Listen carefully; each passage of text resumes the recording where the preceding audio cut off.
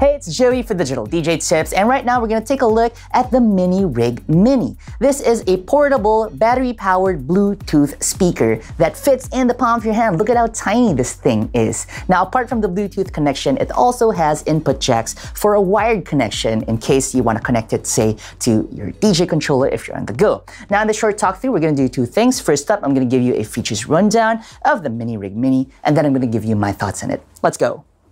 The Minirig Mini is a portable Bluetooth battery-powered speaker that gets you over 10 hours of use on a single charge. It's got a 52mm speaker driver on board, and it has 3 sockets. One is the power socket for charging the speaker, and the other 2 are 1/8" sockets for high gain and low gain input. And they also double as stereo link jacks for connecting other Minirig speakers. Bluetooth connectivity on board means you can pair this with your smartphone or tablet for listening to music, podcasts, and other casual use scenarios. But what's great about it is that it's also got 1/8" jacks for hooking up your DJ controller via a wired connection. That means you can practice mixing without any latency or lag in the playback, which is what you normally hear when you mix through a Bluetooth connection. The Minirig Mini can get quite loud, and it's got an onboard limiter that prevents the speaker from distorting at loud volumes, though you do get a bit of that squished sound as a result.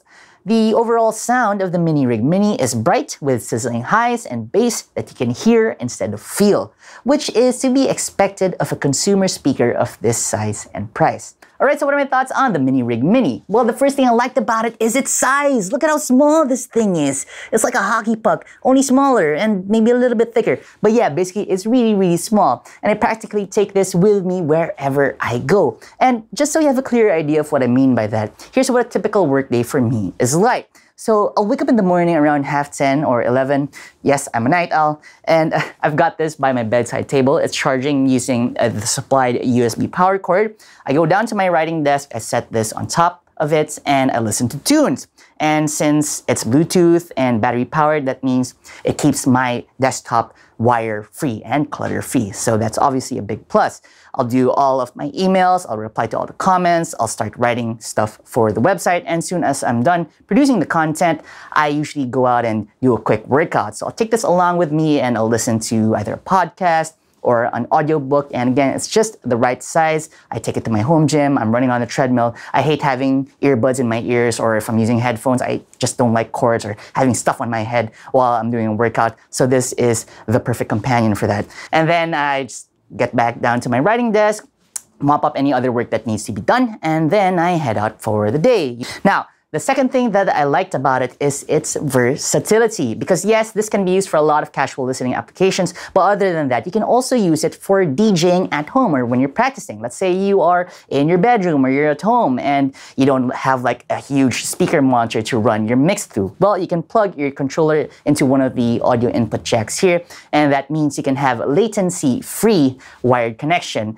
And if you've ever tried playing through a pair of Bluetooth speakers, you know that there's a microsecond lag in between what you're playing and what you're hearing on the speakers. That's because of Bluetooth. That's just the way it is at the moment. So having the ability to connect this with a wire means that you can beat match and beat mix with greater precision, because there is no latency between what you're playing and what's coming out of this speaker. Now, the third thing that I liked about it is its expandability. Because yes, the Minirig Mini is great on its own, but if you add another Minirig Mini, well, then you've got a true stereo playback system that you can take with you wherever you go. And you can connect them wirelessly via Bluetooth, or again, you can just use a wired connection if that's what you prefer. Now, if you want to add more bass to your Minirig Mini setup, you can also get the Minirig subwoofer, which is sold through the Minirig site, and that's going to add some serious low end to your portable playback system.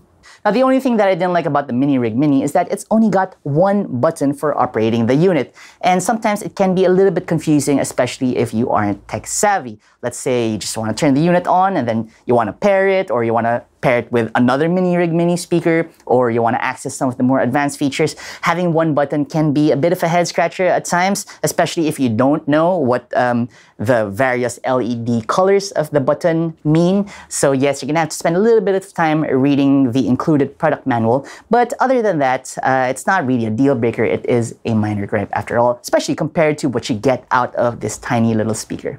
So that's it for this talk through video. I've got a full review of the Minirig Mini over at the Digital DJ Tips site. I've got a link to that in the description box below. I want you to hit the thumbs up icon if you like this video and hit the subscribe button if you're not a subscriber yet. If you're watching this on Facebook, please hit like and share this with your friends and even your enemies. My name is Joey. Thank you so much for watching. I'm gonna see you next time.